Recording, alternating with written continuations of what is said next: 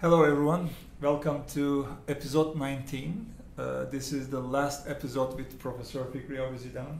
As you know, in the last couple of weeks we were discussing the fundamentals of research in medicine, and Professor Fikri Abuzidan were sharing his 40 years experience in research.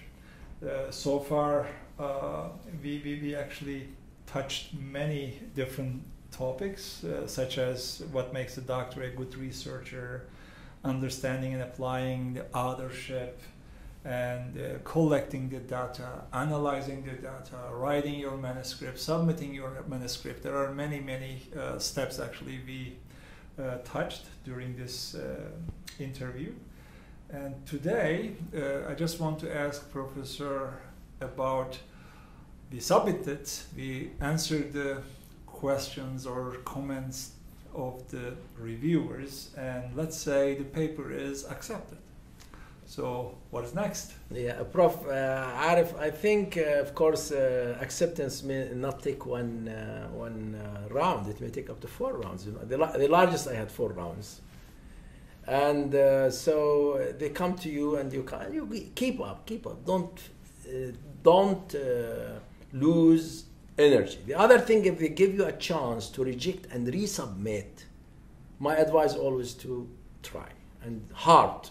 And most of the time, those who reject and resubmit were accepted in my condition and experience. But they need more work. But you do that. And then finally, if a reviewer editor is interested, rarely in my whole career, I think twice it was minor revision and rejected because of the change of the editor. Sometimes you get a paper accepted. I had even a paper accepted and then it was rejected by the editor because it was changed, and then it was part of a promotion of one of our associate professors here, and they have to write to the editor that, I mean, this is not ethical. He has already submitted his promotion. How can you? And then they pulled the rejection and they accepted it. So changing the editor is the commonest reason, because he's young, he's energetic, he wants to show, and he disagrees as usual, and you may get a paper accepted and then pull the acceptance. It happened with me about twice.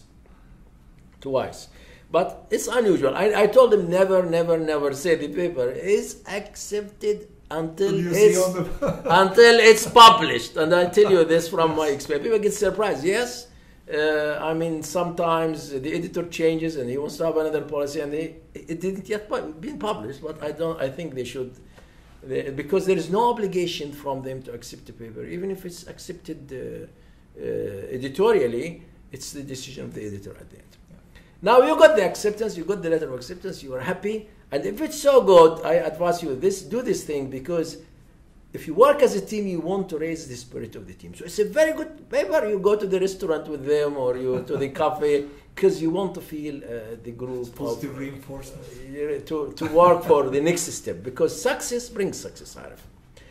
Now, you have nothing to do till they send you the proofs. Now, usually the journals now, they want all the requirements before you submit. Now what's good is that usually if it's accepted, they tell you this statement, and please notice that, Arif, the paper is scientifically accepted, but not officially unless we accept it technically. Yeah. So it's a provisional acceptance, and that's very tricky. Why? Because at the last stage they look into the details, the importance of this.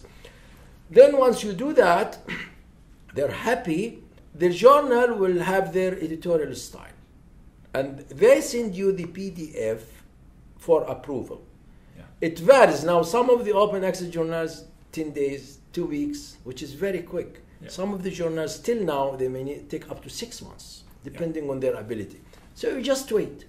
Once you get the PDF, usually the PDF has to be answered in less than 48 hours, 72 hours maximum. So it's a very tedious work, Arif. And I advise the people to read the PDF very well. Yeah. Usually, all journals will send your article for PDF. Why? Because there can be major changes, especially in tables. I remember I had a paper in accident analysis prevention. The whole multilinear regression was completely spoiled, the paper, and then the tables has to be fixed. If that paper was published, it took us maybe 6-8 months to do, and then if it was published in that shape, it was like a disaster for us. Yeah. So the amount of effort you put in it, the advanced methods. So please read the PDF carefully. One of the important things in reading the PDF people do not appreciate, check the surnames. So check your surname, check your affiliation. Why the affiliation is important? Because the institutions take credit for what you do. Yeah. And if you can even have two affiliations if you work for two, because that is, for example, in some countries like USA, is even related to funding.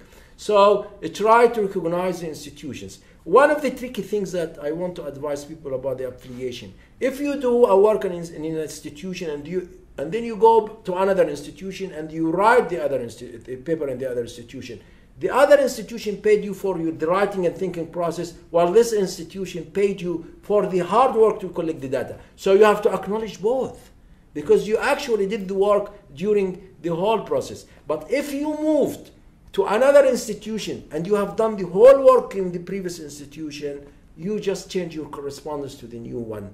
But the affiliation will be with the first one. These things you have to be very careful about. You have to give credit for everyone. Yeah. One of the principles is to be fair with everyone. And to be fair, you have really to give the credit for whoever gives you that. Now, once you get the PDF and you're happy, there is something called, there are journals that are hard copy, and there are journals that are not hard copy, and there is a strong trend to be soft copies. But some journals, they call it like pre-publication PDF. So that's online, but then they publish it as a journal, and then they distribute it. It's the same thing now, but my advice always for my young people, always have a backup. Yeah. Because sometimes the article the whole journal may disappear. Yeah. It may, some journals, if they are not very successful, they close. Yeah. So if they don't deposit your papers, you lose your papers. And some of our old papers are hard copies. So yeah. You have to get it from the main libraries. It's available there as PDF, but the quality you get in the printing is very good. So why not to keep a backup of all your work? And my advice for them is to organize it in sequence. Have a folder in which you can put a hard copy, and the hard copy should be similar to your CV. Yeah. Okay? So then you archive your research. Why? Because sometimes you need to go back to your own publication, so you know where to find your paper, and then you can, some of your paper is not open access. It takes time to bring the paper from the publisher. He gives you certain access with certain time, so please have a backup of all your publications. And then advertise for your publication. How do you do that? I mean, I'm not good at Twitter, you are. And I remember how you made the Kunafa paper by a paper. People cited it so much simply by getting it into Twitter. I don't have that expertise as you, but I try to, what I do if I have a very good paper, I distribute it to my colleagues whom I know they have an interest. Of course, they will enjoy it, and of course, they can cite it. Now, some journals also have an advantage, and I think you can have a PowerPoint presentation if you don't. I didn't do that because of limited time most of the time. I think it's very useful to speak about your work. You can present your work internationally. Whenever I'm invited, sometimes they ask me to give an invitation about a topic. What do you like? I told them I want to tell you what did we do research in the last year. So I present 7, 8 papers in a specific topic. So people will really enjoy what you do, and you know what exactly you've done. Another important thing I want you to know, try to promote your paper in the meetings. Whenever you're sitting and discussing, we published a paper, I remember which paper. So that means you should your stuff upside down. It's not like putting your name on a paper. You know everything about it. I know many times I say, we published a paper on abdominal tuberculosis, 1999 about comparing CT scan and ultrasound in Journal of Clinical Ultrasound. So you know exactly. Or I published this paper about mesenteric vein thrombosis, European Journal. So try to promote your work and speak from experience. Whenever I give a talk, Arif, and I try to give from our own publications, what did we do, and only important articles on other opinions, I will put them when they are applicable. So it's a long process, and after publication, it is just you feel proud. But I can tell you, for the young people, be prepared for the happiness you see once you get your name on your first paper. Oh, that's a great feeling. You've been in like a big battle. You've been succeeding, And I think we want to encourage you all. But you look like, Prof, every time your paper is accepted, you're happy as like your first paper. Yeah, Arif, because I work hard for them. Really, each of them is a lot of work and the challenge. Most of these, really, we take challenging questions. Like, for example, does ATLS improve survival? And then once you get to that, you really, and I'll tell you this quotation if there's time. John Windsor is a very great man in Auckland. He's a very good friend, and I worked under his leadership for 6 years in New Zealand. And he sent me an email a few years ago. He said, Fikri, I don't know why we have reached almost the top. Why we continue working like this? Why would you stay all day from 6 o'clock morning till 10 p.m.? Why? And he has the same problem. This is why he's asking me. Is this a problem? Yeah, and it's a yeah, but you become addicted to science, and I enjoy science more than anything. Yeah, you get euphoria in science. It's so beautiful. So what I wrote to John, I wrote him, John, if the people experience the feeling we have, once we solve a difficult problem, they will love it. So it is about like working like Sherlock Holmes. You try to find solutions, and if you're really having a wandering mind, it's a great satisfaction that you achieved by answering a difficult question. Can you say you're addicted? Yes, to one stage. But anyway, my family is appreciating that. I know, Arif, science is very demanding, and the problem with science, each research question creates 10. Yeah. And if you have a wandering mind, you want to answer the 10. So you need people to help you to answer these questions. And I can tell you, Arif, there is nothing that brings success better than success. And it's amazing. Currently, I don't want to, maybe this looks like unusual, but I'm now supervising 4 or 5 young people in France, Germany, now Malaysia. They have very nice paper going on soon. So people know that you can help them. You're happy you're helping people. Yeah. And I can tell you, young people are good in bringing challenging questions. Yeah. They come to you and challenge you, and I like the people who challenge you. They keep you fresh all the time. Oh yeah, and you made me so tired, Arif. Wallahi, you are the guy who made me tired trying to cope up with you. But we managed to do a good job together, Yani. Thank you very much. No, Arif, you made. I'm always telling you, you are the guy who made me. You remember every time I send the paper to you under the door midnight. Next morning, it's coming to my office, and I was. Because you said that I don't want to keep the paper in my desk, so I don't want to. Yeah, that's right. So that's a very managerial point in all life. If you come to an office and you see the table is empty, you mean he's a good managerian because he deals with the paper once. I took that in a management course. And this is why whenever I get a paper for editing, I don't want it to be on my table. Otherwise, people will keep calling you and they waste more time than really finishing them. So you bring it to me early morning, I want to give it to you at night, and the next morning I find it in my office. This means you've been working all night, Arif. That was an exciting experience, honestly. Yeah, thank you, Prof. Same for me. Prof, we are coming to the end. We discussed many things, but do you have any other recommendations for future researchers? What students pay attention? If you want to say anything to close this all series. Yeah, I will try to be short. First of all, you cannot learn swimming without swimming, so you have to put yourself in a situation to struggle to learn swimming, to learn writing. And the pillars, as I told you, you have to be honest with yourself. And honesty means you know your limitations, you know when to ask for help, and you know that you need to learn. You have to be very, very meticulous. And one of the things recently, even changing a cell in a multispecialty like that will spoil the whole study. Just one small mistake. So you have to be very accurate. And persistent. It's a continuous learning process. We are learning every day, and that's the enjoyable thing. If you are a good learner, you enjoy research. If you like to think, you can enjoy research. Now, I want to warn people, about 2 issues and to give them the most great advice. One advice and 2 warnings. The advice is please try to pick someone who is good in research so you can mimic him, because the time to be invested in research is a very lengthy process. And if you invest it in the wrong person to learn from him, you will learn bad habits.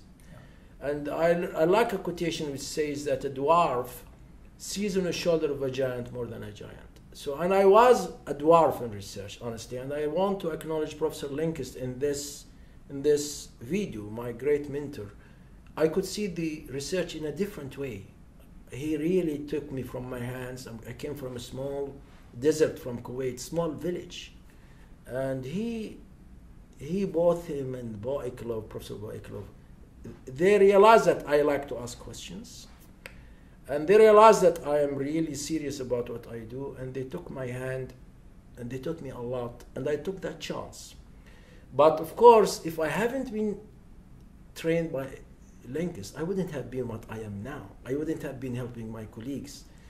So I always say that the student, whatever he does, he will never be better than his teacher. We are trying to guide the students, but they have to respect their teachers and they have to learn from them. We are learning from our own mistakes, and we don't want you to do that. But nature of students, they like to go and really go and explore themselves. So mentorship is always important for everything. Yeah. The other things I want to warn of them: don't be overconfident. Yeah. Overconfidence kills you. And I can tell you that I learn from people, even my students. I remember a very young Kuwaiti resident. He was under me when I was a senior registrar in 1990. And he gave me 2 talks. If I remember, his name is Adnan Lianizi. I'm sorry if the name is not there, but he would remember that if he sees that video. And he was so hardworking. He was young. And whenever I go with the patients, he goes around with me. And I told him, Adnan, why do you do this? You know, it's one glance, I never forget it for now, how many, 40 years. He told me, doctor, I told him, yes. He said, my father taught me something. He told me 2 people cannot learn: the arrogant and the shy. And I think, honestly, I like the word humble, even if scientists, you should be scientific. But being humble doesn't contradict with being scientist. We always learn. The other thing I really want to warn them is, once they become famous, companies will approach them. And I have a lot of companies coming to my office, a lot, Arif, and very strong companies. And I told them, I'm happy to collaborate with you in 2 conditions: if you can donate something to my students or support my research and not affect my decision. So it's a reality we have to deal with fundraising companies, but our ethics should be higher than the money and gaining money, because what we do, honestly, is for the community. We teach people for the community. We ask questions for the community. So please be humble.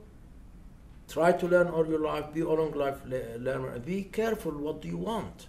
Because if you want money, research is not, unless you want to invest in a company, but even so, you should behave ethically and scientifically. You will fail if you don't do that. Yes. So, and I hope this will really affect them, and they enjoy research. I enjoy research, and I decided now most of the time my time will be for training research and helping people in research. It's a long journey, but I think if you start it with one, as the Chinese say, the journey starts with one step. Yeah. So this is my encouragement. This is the time for you. You can start now, and I hope the advice was useful. Okay, Prof, thank you very much. This is the 19th episode, and it was an amazing series. There are a lot of life experiences you share. I believe everything we discuss in every episode are very valuable. I think it will be very helpful for our students. Thank you very much. Thank you, Arif, and I wish you success in your project. I haven't the gut and energy to do such a project. You like to help others, and I hope this helped others. Thank you. Thank you very much for accepting this. Thank you.